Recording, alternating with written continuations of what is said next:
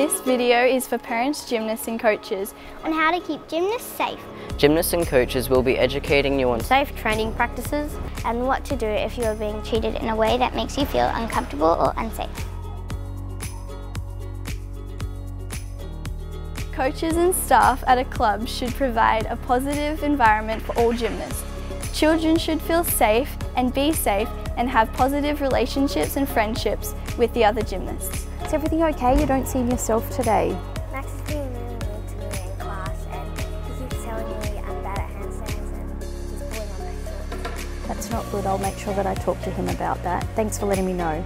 If you or someone you know is in immediate danger, call 000. Or to get further help, contact any of the support agencies on the screen. Kids Helpline and Lifeline are both available from anywhere in Australia, 24 hours a day, toll free.